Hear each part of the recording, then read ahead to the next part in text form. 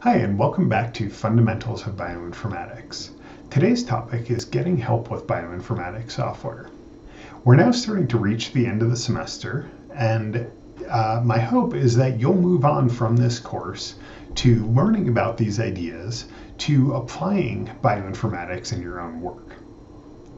As you start doing that, and you may have already run into this already, you will start using software that other people have developed and applying that in your own work.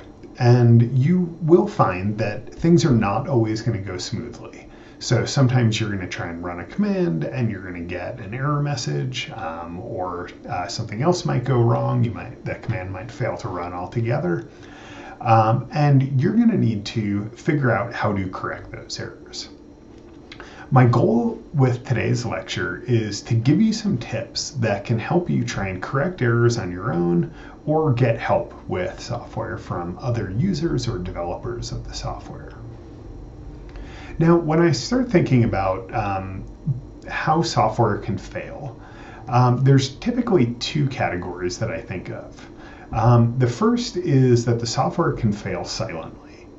And when software fails silently, what happens is you have run a command and that command has completed, it has generated some output, and as far as you know, everything went okay, but something went wrong and there's an error in that resulting data. Now, that's really bad. That's basically, in my opinion, that's basically the worst way that software can fail because you don't know that it has failed. And so there may be some error in there that could impact things that you plan to do downstream with that data. The alternative to this is that the software can fail loudly. So when software fails loudly, that means that you get some sort of an error message and you know something went wrong. That error message can be very informative, so it might lead you in the direction of solving the problem, or it could be uninformative. It could just say something like, there was an error.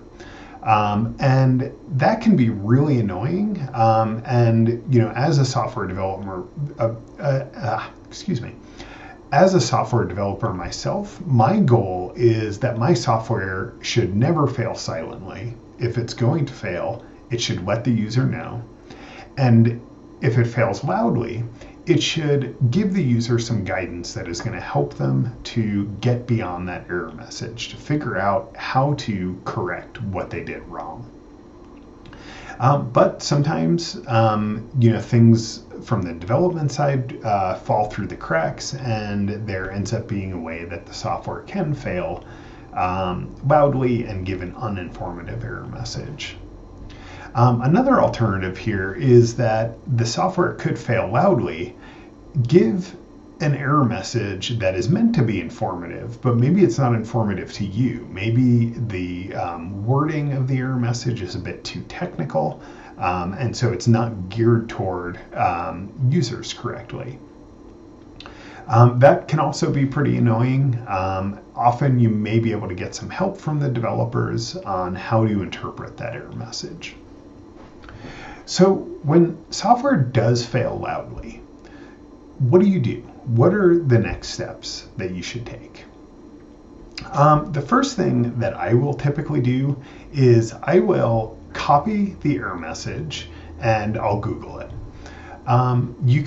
You'll be surprised at how often that leads you to some discussion of this error, maybe on a site like Stack Overflow or Seek Answers. It might help you figure out the issue. It also might lead you to a support forum or an issue tracker for that software. And this would be a specialized place where you could go to get answers to some of the questions that you might run into, and these would typically be geared toward the particular software that you're using. I'm going to show you an example of that now. This site that I have up here is the Chime2 forum. This is an online tech support platform for the, as you can probably guess it, Chime2 software package. Now, this forum has been around for about 4, maybe even 5 years now. And my lab has led the moderation of this. Before that, I was very involved with the Chime 1 forum, so I created that in around 2009 or 10, and spent years as the moderator and the lead contributor on the Chime 1 forum. And so I have a lot of experience working in these types of communities as a moderator. And so if you have run into an issue with some software that you're trying to use, you've Googled it, haven't come across an answer, probably the next thing you want to do is figure out how the developers of that software provide technical support to their users. You can usually find this on the project's website, so they might have information that says, go to our forum or post on our GitHub issue tracker to get technical support with the software. You can also look in the paper if they publish a paper on it. As a very last resort, you could consider trying to reach the developers by email. But I would recommend that really as a last resort because you are often, if they have a technical support forum, they're probably not going to want to answer questions by email, but rather answer them on the community forum. The reason for that is if they answer your question on the forum, then others can learn from that answer. And so then that reduces their technical support burden. If they're responding to everybody by email, then nobody can learn from the answers that they're providing, and so they end up answering the same questions many times. Now, when you see a forum like this, especially if you're new to bioinformatics, this can be really intimidating to jump into. But it shouldn't be. Everybody really starts from the same point. And so I can definitely understand, I can relate to that feeling of being intimidated to post to forums. I mean, I still get that sometimes, when I'm posting to a forum for some software that I'm using, because, I might feel like something is a dumb question that I'm asking. But if you do a little bit of homework, and that's what I'm going to talk to you about here, then you shouldn't feel intimidated about posting.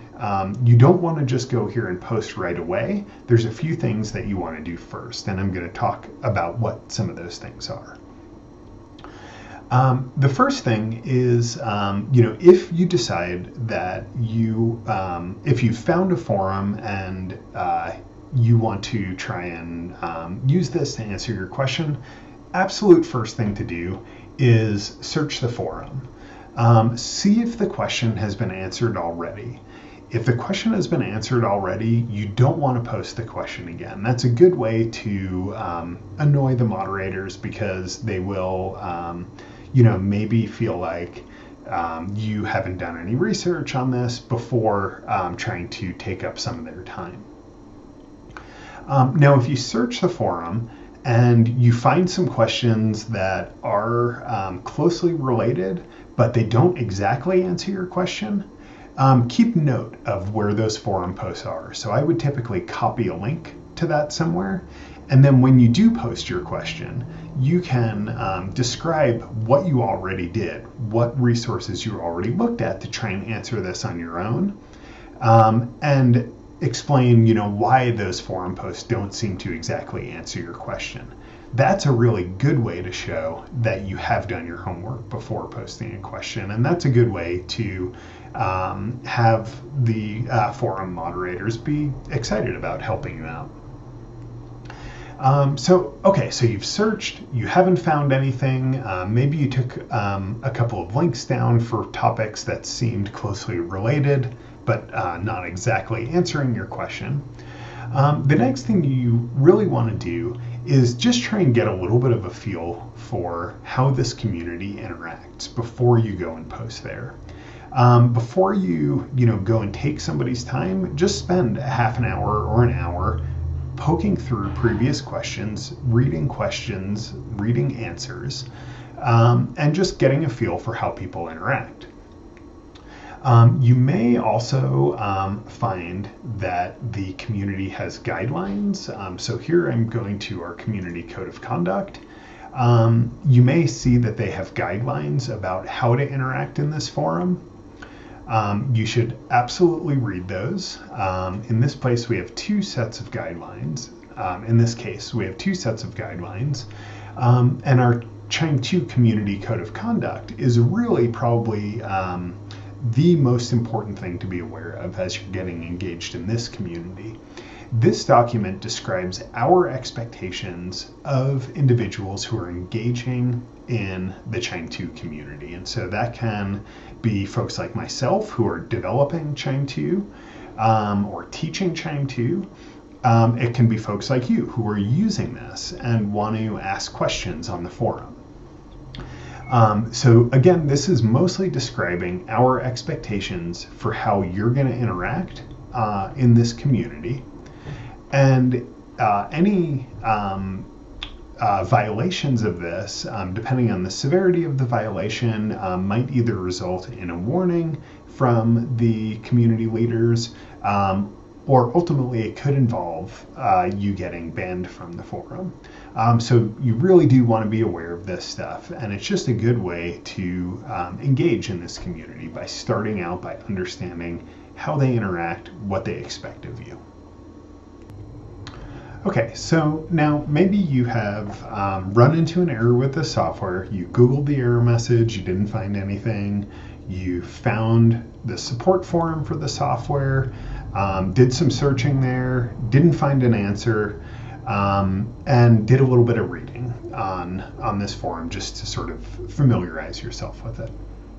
Next step is you probably want to think about creating a post.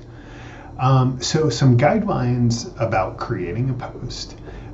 First of all is start it either as a new post or as a follow-up to an existing post, but only if that follow-up is relevant. So you don't want to just post sort of in a random spot on the forum or some question that is only partially related to what you're asking. By posting in the right place, you're just helping us keep things neat. Probably the most important rule when it comes to posting, aside from code of conduct type of things, is don't cross-post your topic. So cross-posting would refer to posting through multiple means of communication. And so that could include things like posting a new topic on the Chime 2 forum and at the same time replying to existing posts with the same question. That is generally frowned on or always frowned upon. That's really bad practice because what can happen is that multiple moderators different moderators might notice the post in different places. And so, for example, I might notice your new topic, while one of my students who helps out on the forum might notice your reply to an existing topic. In that case, we might both start answering your question at the same time, and then we're wasting effort. And so we're both replying to answer the same question when one of us could be working on something else. Remember that in most cases, you're not paying for this technical support, and so you don't want to do things that are going to irritate the moderators. Even if you were paying for it, you don't want to irritate the moderators. But just put your post up there. Be patient, wait for folks to have some time to read it and reply. And most likely they will get back to you either with an answer or with a reply for a request for more information. If you have gotten to that point, the other thing to think about is making sure that you're posting a good topic for this forum post. So like maybe you say something like, I have an error with this particular command, and maybe even more detailed than that. And then in your post, you're going to want to describe specifically what the error is that you're running. What you should not do is make uninformative posts that are, for example, something I've seen before is just where the subject is urgent or I need help now. We typically don't appreciate that. If you post that subject, that helps us sort through the messages that we have without having to go into each one. To see, oh, okay, that one looks like something that I might be able to help with. That one doesn't look like something I'll be able to help with. If you don't put information in the subject, it means that every moderator is going to have to click into your post to figure out if it's something that they may be able to help with. You'll often have a forum moderator ask you to change your topic post if that comes up. So you put a good topic subject on there. The next thing that you want to do is make sure you've got all of the information that is needed in that post.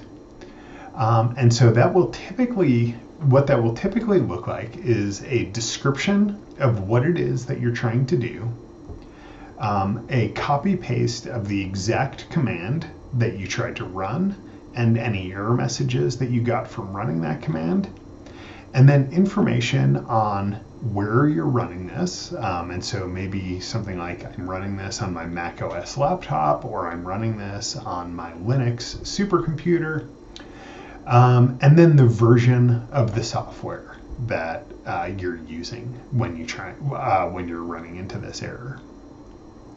That will ensure that the person who is reading your post has as much information as they might need to help you, and it'll usually result in you getting answers more quickly. If you don't provide that information, typically the first response that you're going to get is a request for more information. And it'll be that information. They'll ask you, what was the command that you ran? What error message did you get? What version of the software are you using? And so if you can just be proactive with providing all of that information, you're going to get an answer more quickly. Okay, so I want to show you now about a little bit about like how I might work through this.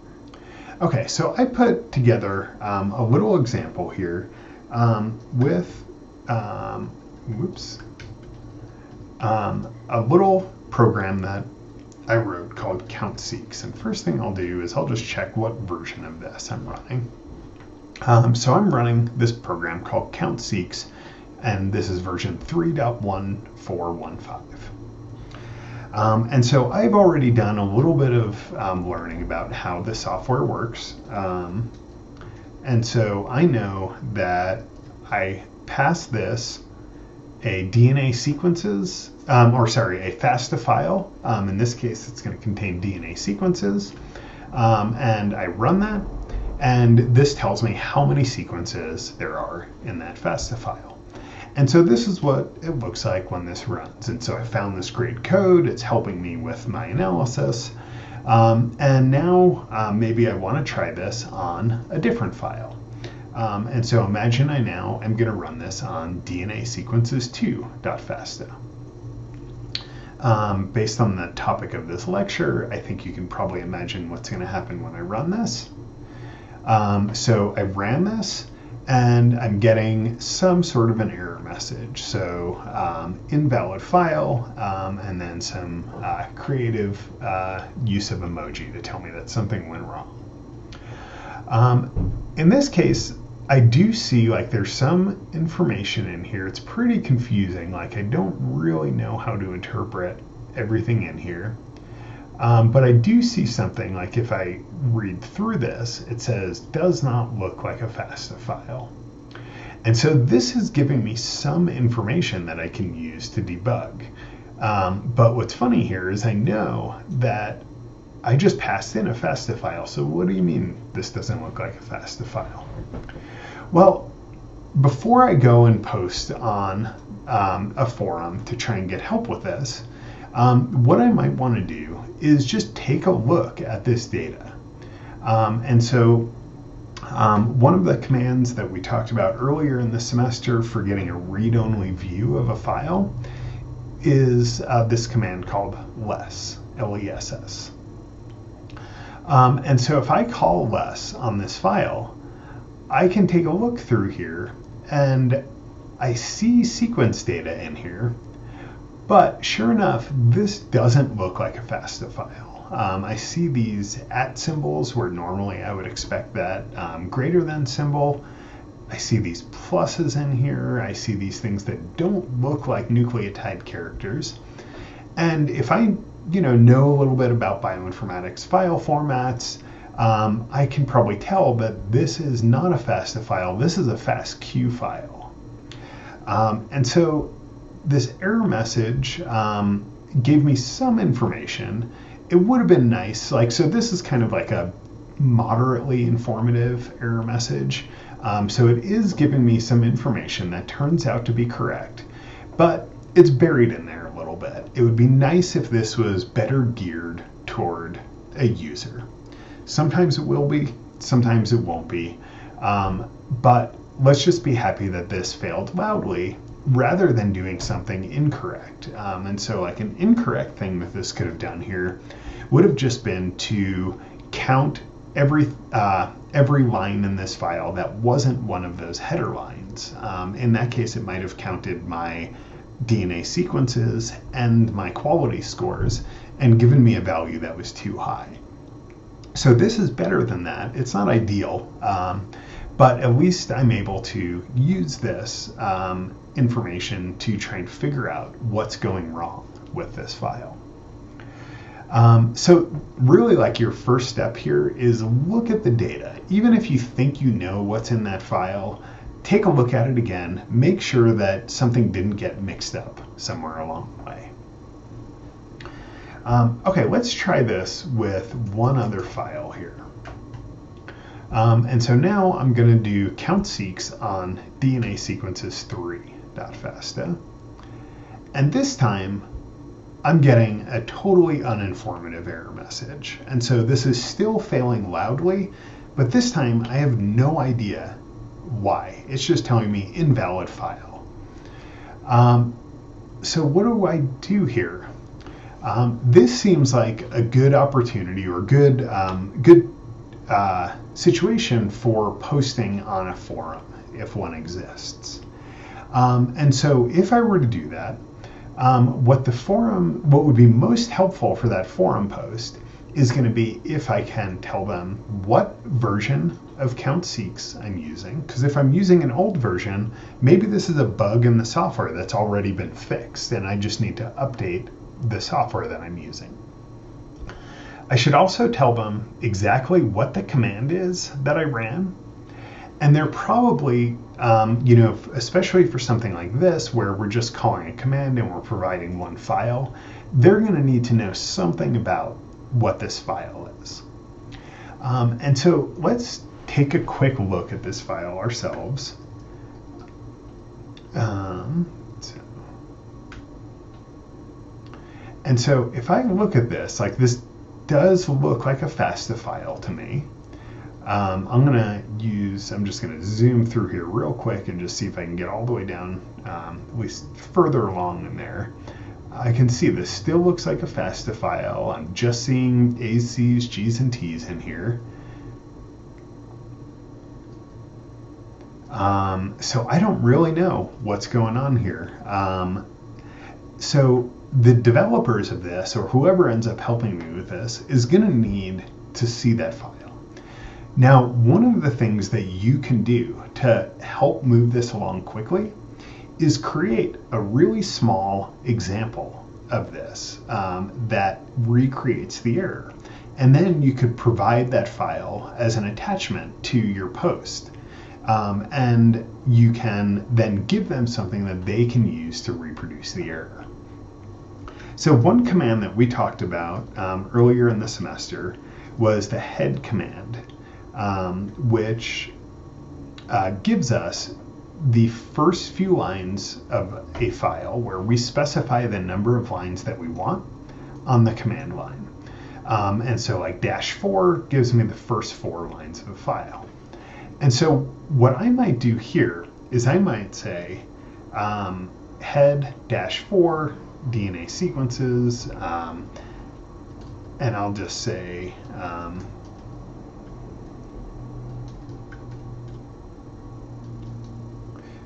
I'll just put that in this new file. This might be some syntax that you're not familiar with.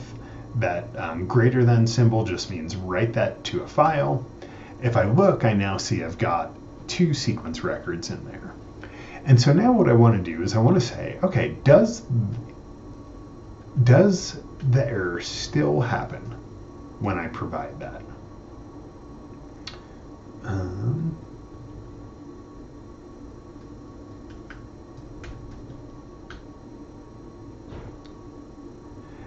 And it doesn't. And so that tells me, okay, that didn't work exactly. So something is different about this full file than this smaller file.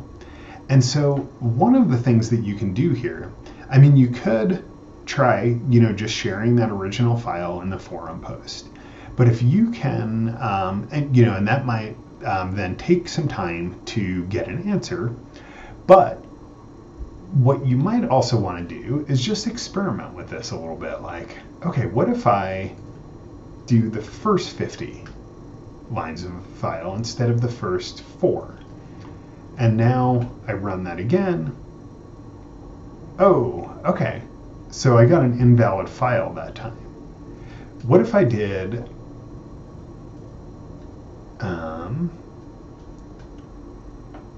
I'm just scrolling through my commands here. What if I did the first, say, 40? So now first 40 lines in there. Still an invalid file. Okay, so I'm sort of working toward the smallest possible example here. So what if I look at the first 30 lines?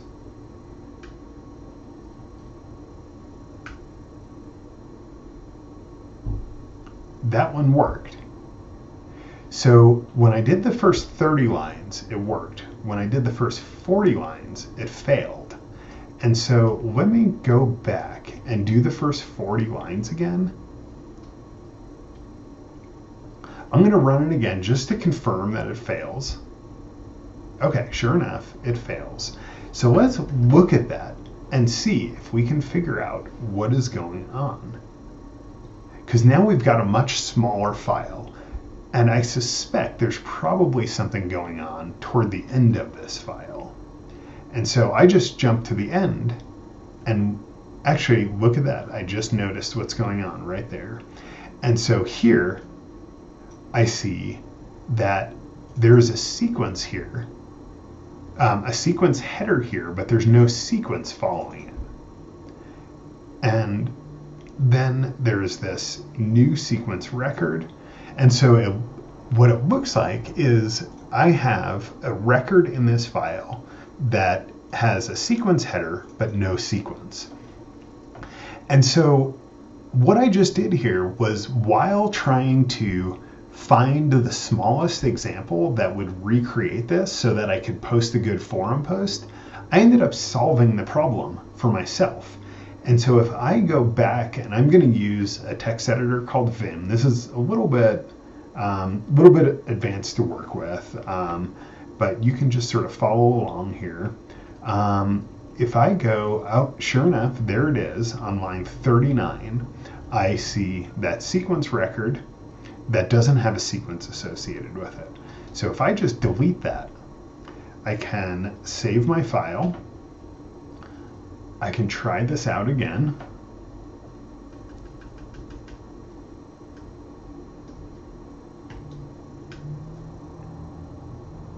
And sure enough, it worked that time.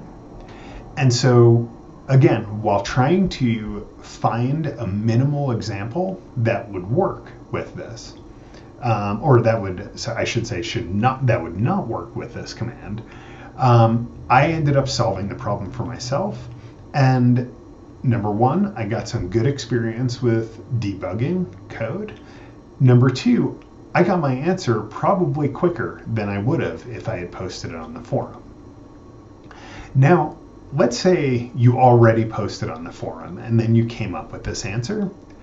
What you should do to be a good community member is to now go back to the forum and post a follow-up that says, oh, I sorted this out. It turned out that I had a record in my file that didn't have a sequence associated with it. And if you do that, that alerts the moderators of the forum that they don't need to invest time in trying to figure out what's going on, trying to help you out with that. Now, if you're a software developer, an even better thing that you could do is maybe offer, could I contribute some code that would give a more informative error message if this happens in the future? And that's a great way to start getting involved in an open source software community. Okay, a couple of last tips here. Remember that when you are posting on a forum, the forum members, like I said before, are often volunteers, and so you want to be really respectful of their time. And if you're really respectful of their time, you are not cross-posting, you are clearly putting in some effort to try and answer the question yourself, or at least help them to answer the question quickly, you'll find that they will be typically very happy to work with you. Remember, they're not there to do your work for you. They're there to try and help you out with your research, often, again, on a volunteer basis. So do everything that you can to make it easy for them to help you. You of course, as in any time you're having a public interaction or any interaction, be polite. Treat people with respect. Treat people as you would like to be treated yourself. Remember that when you're posting in a forum like this, this is going to be public. This is going to be on the internet, and just like anything that you post on the internet, it could be linked back to you and it could reflect on you in the future. So you want to avoid being rude. You want to avoid getting into arguments in these types of situations. You never know, when a potential future employer might, search your name on the internet and come across some embarrassing exchange that you had on a forum. So just think about, everything you post in this environment as representing you as a person and your values and who you are. And if you do that, if you stay polite, even if somebody else is impolite, just take the high road, and just, again, interact with people as you would like them to interact with you. And I think that you'll have a good experience working in these types of forums. If you don't, maybe that's just a forum that you don't want to visit again in the future, or that you don't want to put any effort into contributing to. The last thing that I want to mention is, these forums operate by community contributions. And so if a forum has been helpful for you, as you learn more, think about trying to help other people on that same forum or on other forums. We all start out somewhere, and we can improve our knowledge, improve our skills by getting input from others. It really, for me at least, I learned a ton about microbiome research through the Chime forum and ultimately through the Chime 2 forum, just by interacting with people, helping to understand or helping people to understand how to use software that I was writing or that my colleagues were writing, and in hearing about the types of things that people want to do with my software. Getting involved in these forums, especially if you're contributing to them, can also be a good way to create career opportunities for yourself. So I know of a few cases where people have gotten jobs that ultimately resulted from interactions that they were having on the Chime 2 forum or on the Chime 1 forum.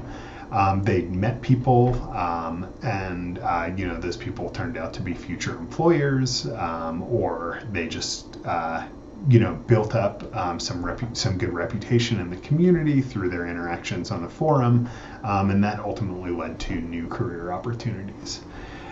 So these can be really good for your career to engage in the forums.